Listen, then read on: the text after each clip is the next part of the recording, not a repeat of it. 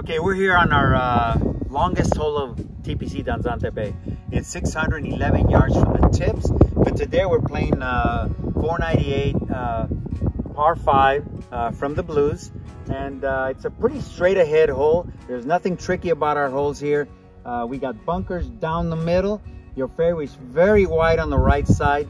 What you want to do here is don't aim at the bunkers, of course, and don't aim at the mountains. What you want to do is aim down the middle of the fairway. If you push it or slice it to the right or pull it or whatever, you'll be fine, trust me, okay? And today, as the wind goes, it's a little bit right into our face.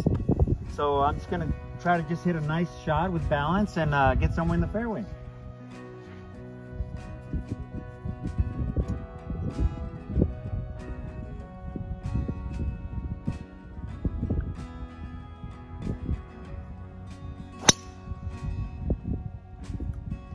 Now that's right down the middle, probably about 350.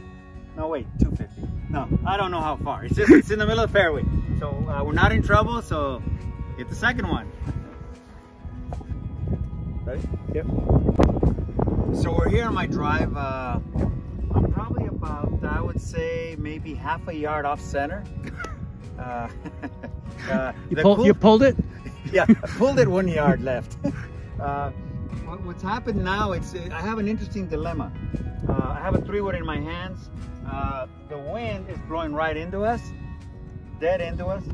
And of course, look at the flag. If you look at the flag's not moving. So, but the wind is blowing right into us. And I'm 262 to the pin. Into the wind, probably about 275. Now, I don't hit my 3 with 275 unless I have a little bit of concrete on the floor. But, you know, I hit it about 250, 260 maybe. So I can either try to get it as close as possible to the green and try to pitch and make an eagle or birdie or par for sure, or I can lay up. I'm only about I'd say about 125 yards layup shot to have 100 yards in, or 150 yards layup. What I do is 262. If I hit it 162, I'm 100 yards out. So probably about an 8 or, you know, something like that to hit, maybe a 7 into the wind or whatever. But the challenge is how do you feel today? A lot of people don't take into consideration that sometimes you're tired. Sometimes you're just not feeling right, not hitting it properly. And you go for the green. Hell, let me give it a go. And you're gonna hit it up in the mountain, and you're gonna hit it all over the lot. Now, I always, when I know that it's hard for me to reach the green right now, I'll probably just go at the flag, but I'll try to just make a nice balanced swing and try to bump it up there somewhere where I'll have a sand wedge or a nicer shot into the green. Okay, so that's what we're gonna do. So the key thing is don't try to kill the ball, just try to make a nice balanced swing.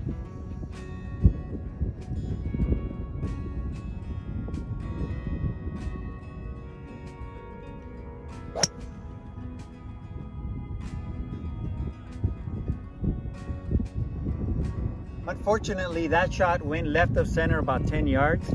So it's kind of a little pull, more than this one, but it should be fine. You know, I try to swing with balance. Even though it's windy, it doesn't matter. And I should have a decent shot into the green. Ready? So we've reached our second shot, and like I said, we're a little left of center of the fairway. I have about 60 yards to the pin.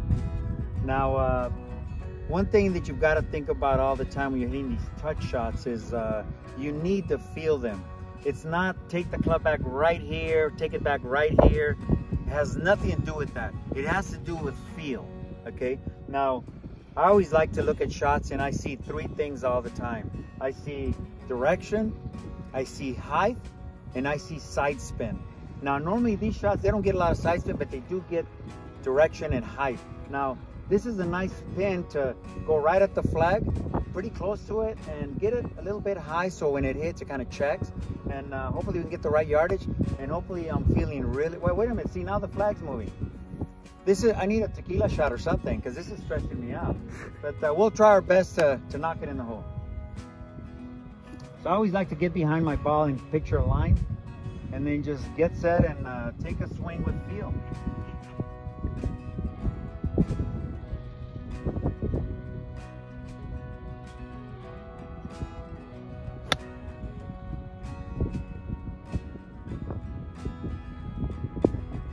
I hit right behind the flag. I probably have about a 7-8 footer, maybe less, maybe 5 footer, I don't know. But it was a nice shot. Went on the line that I wanted, did everything.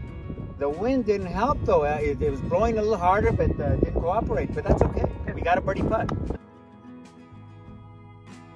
Here we are. We're on the green. My ball hit 3 feet behind the flag, and unfortunately, I didn't put enough spin, and it kind of rolled off a little bit. So now I have, I think, what, a 15 footer. But we're putting for birdie, so we're doing well. In Danzante here, our golf course, the greens tend to, when you have putts this length or even shorter, they tend to go straighter and not break a lot. So they stay on the line. So I have a little dilemma. I personally think it's gonna break a little to the right, very little, but it might go straight. So I'm gonna close my eyes, aim, and hit it. So that's what I'm gonna do. I'm just gonna might aim just a hair left. Got it. So now I catch my eye. Right about right there.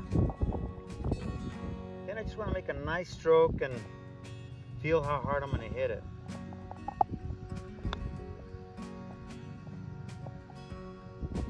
Now distance was okay, but see how when it dies off, your putts will tend to take the break. And it did break to the right, and it also broke my heart. But that's okay. I mean, we ended up with a par is what we're looking at, and we go on. You know, so we're even par still. We're still playing decent. When you have opportunities, you take them. You know, and kind of just played for a par almost.